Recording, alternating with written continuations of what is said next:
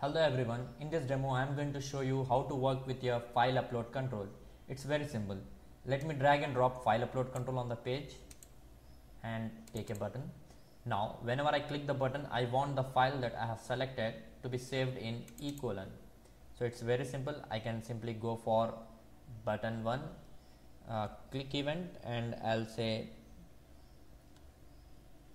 file upload 1 dot save as file name. The name, I should give the path first. I'll say it should go to E colon, then plus the name of the file should be same as whatever I have selected in file upload control. So I'll say file upload 1 dot, the property I can use file name. So I'm trying to store it in this location with the name of the file same as whatever I have selected. I'll save this and I can execute this.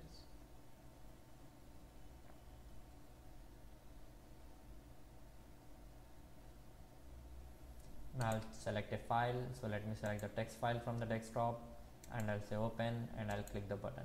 So this file should have saved in my E colon folder. I'll just go back to my E colon folder. So here is that file which is saved right away. Fine. But in our real-time application, we are not going to work with the local drive. I want to work with the folder in which I am working or in the project where I am working. So what is it I'll do? I'll just right click and I'll say add new folder and I'll name it as files. All my files will be saved in this folder. Now my project currently is in E colon. I cannot give the complete path saying that E colon / my project / so and so, because in my runtime or real-time scenario I may take my project to C colon, D colon, F colon, or wherever I want. So what is that it should do? It should do that it should track the path dynamically. That means it should get the path at runtime. To get the path of this folder at runtime, I need to go for server class. So it's very simple. I'll say string path. I'm going to store it in the path. I'll say server dot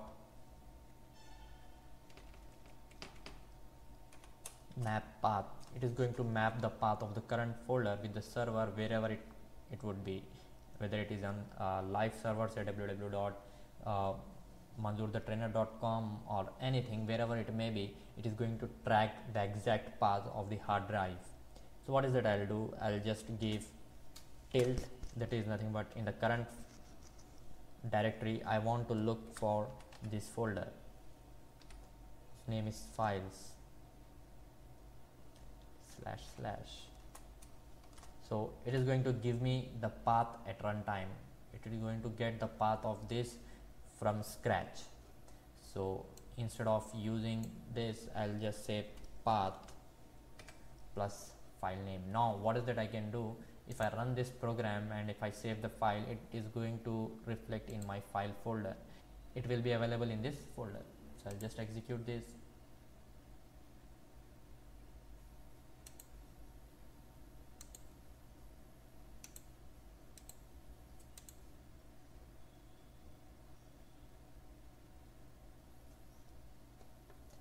Now I'll select the same text file, open and click the button, and should find that file in our files folder. I'll just refresh this, so I get the file. If I want to restrict few file extension, it's very simple. I need to get the file extension of the file whatever I'm uploading. So how do I get it? I can get it in a string. I'll say string ext extension. I can get it from system.io.path.get extension. From here you can get all the things. You can get file name, you can get full path, everything, but I want the extension.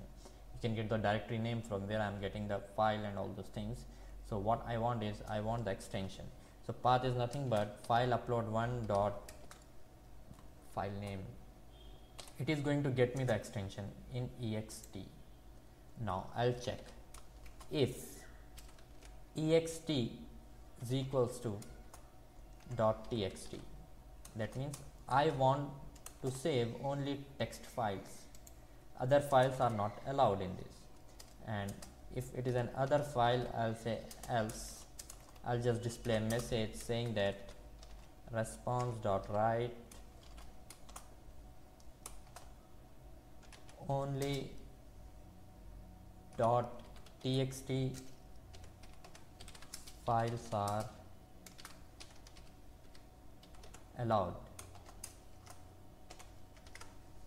I'll run this. Now I'll just go for uploading another file. I'm trying to upload doc file and it says submit. It says that only txt files are allowed. If I go for uploading another text file, same thing, I'll just select, I'll say open and click the button, this file gets uploaded.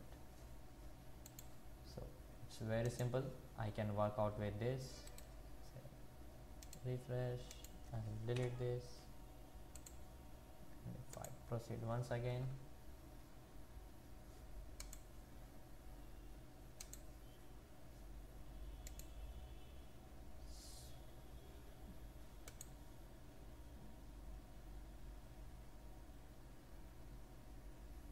now it should not allow me the doc file. So open and submit. It will say only text files are allowed. If I try to upload the text file, it should take me to that folder and I should see that file got uploaded. Here I get the file. So that's it. This is all about your file upload control. Thank you very much.